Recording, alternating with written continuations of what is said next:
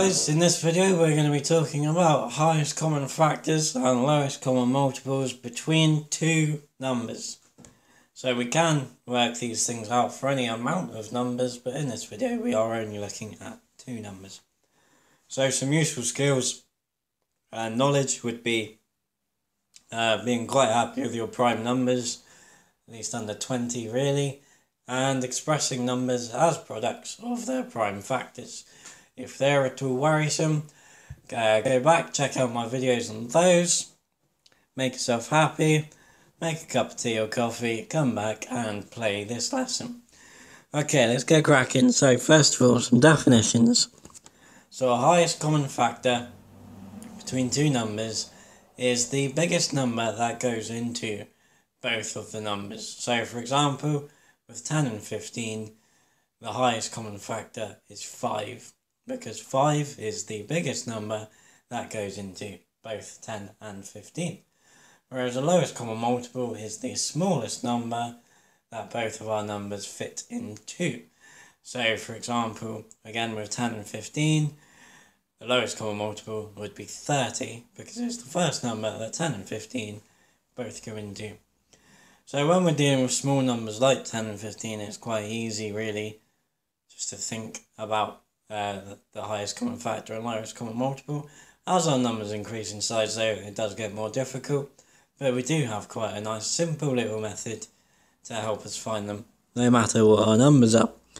So the first thing that we want to do is, whatever numbers we're given, we're going to need to express them as products of their prime factors.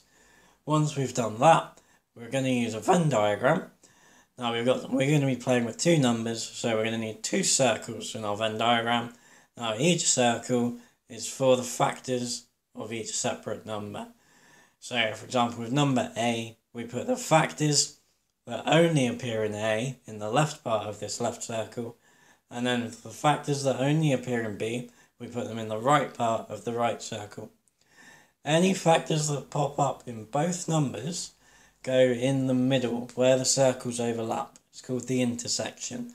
So any common factors go inside the intersection.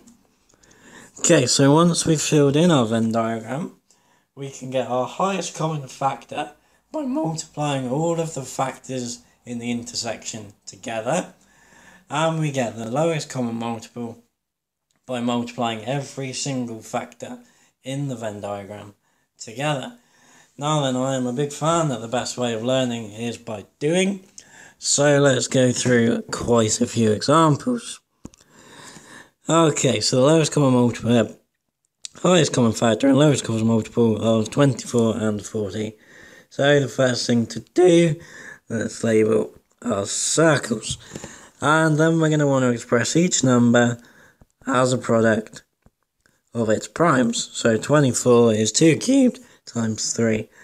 Now I often find minions find it much more useful to actually write them out in expanded form, and we'll see why in a second. And 40 is 2 cubed times 5, which is 2 times 2 times 2 times 5. Okay, let's check out what we've got common so far. So we can see they've both at least got this one common factor of 2. So we're going to plonk that in the middle. They have a second common factor of 2. So we plonk that in the middle. They have a third common factor of 2. So that's going to go in the middle too. Okay, so now we've run out of common factors. So the 3 for 24 goes over there, cross them out, and the 5 for 40 goes in there. So we've filled in our Venn diagram, we've put all of our factors in. Let's use it. So the highest common factor, we multiply everything in the intersection together. So 2 times 2 times 2 will give us an 8. And the lowest common multiple, now we multiply everything together. So I'm going to keep mine in size order. It doesn't really matter, but it looks nice. So 2 times 2 times 2 is 8, times 3 is 24, and then 24 times 5 is going to give us 120. So the lowest common multiple of 24 and 40 is 120. Okay, let's have a look at another one. 16 and 36. So 16 is 2 to the power of 4, which is 2 times 2 times 2 times 2. And 36 is 2 squared times 3 squared, which is 2 times 2 times 3 times 3. So let's play with our common stuff again. Now hopefully you can see they've both got 2 factors of 2. So we can put 2 2's in the middle straight away like that. Now we've ran out of the common factors. So 16 has got another 2 2's. So we put those either in the only 16 part of the left circle. And then 36 has got these 2 3's. Okay, so the Venn diagram's filled in. Let's use it. So the highest common factor is just going to be 2 times 2. That's going to be 4. And then the lowest common multiple is going to be 2 times 2 times 2 times 2 times 3 times 3. Now 2 times 2 times 2 times 2 is going to give us 16. 16 times 3 is 48. And 48 times 3 is going to give us 144. So the lowest common multiple of 16 and 36 is 144. Okay, let's do another one. 40 and 72.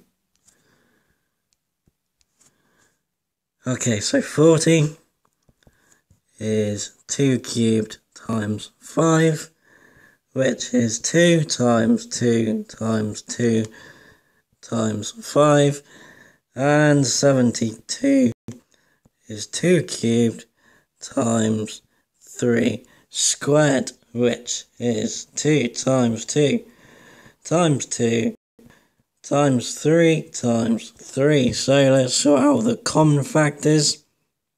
So hopefully again you can see we've got 3 factors of 2 common. So we can put those straight in the middle. And then we've run out of the Then we've run out of the common factors. So we got the 5 left for 40 and the 2 3's left for 72. So the highest common factor is going to be 2 times 2 times 2, which is 8. And the lowest common multiple, here we go, is going to be 2 times 2 times 2 times 3 times 3 times 5. Now then, 2 times 2 times 2 is 8, times 3 is 24, times 3 is 72, and then times 72 by 5, we get 360 for our lowest common multiple. Job's a good one. Okay, 15 and 42. So both of these are quite nice. 15 is 3 times 5. I haven't labelled my circles.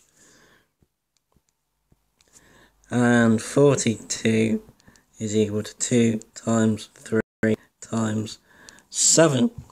So we've only got one common factor, and that's 3.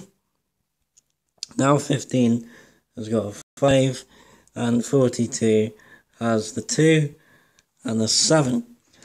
So the highest common factor here is really nice. It's nothing to do except for read it out of the Venn diagram. It's just the 3. And the lowest common multiple then is going to be 2 times 3 times 5 times 7.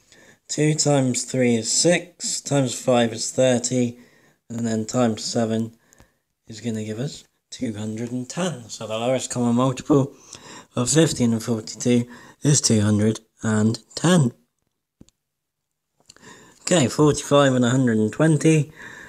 Well, 45 is 3 squared times 5, and 120 is 2 cubed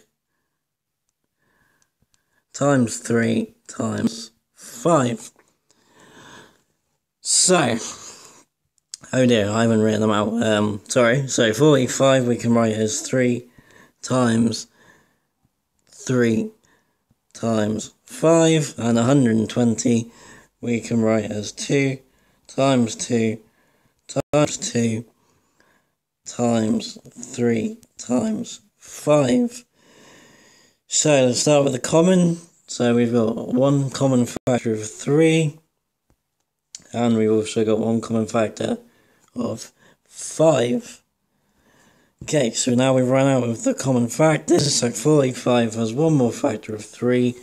Also, I haven't labelled my circles. How naughty. Okay, so there's all the factors for 45 put in, and then 120 has 3 lots. 3 times. Okay, so the highest common factor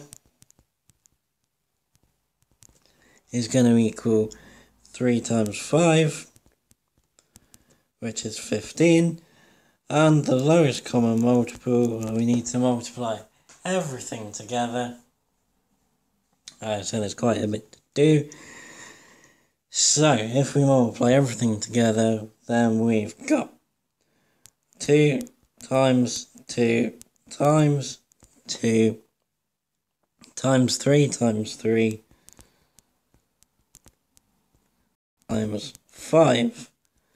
Now then, 2 times 2 times 2 is 8, times 3 is 24, times 3 is 72, and then times 5 again is going to give us 360.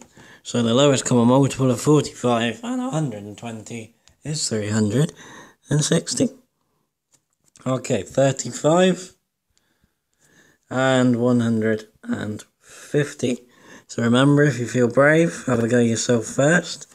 So 35 is 5 times 7, and 150 is going to be 2 times 3 times 5 squared, but I'm just going to write it as 5 times 5 straight away. Okie dokie, so what have we got common?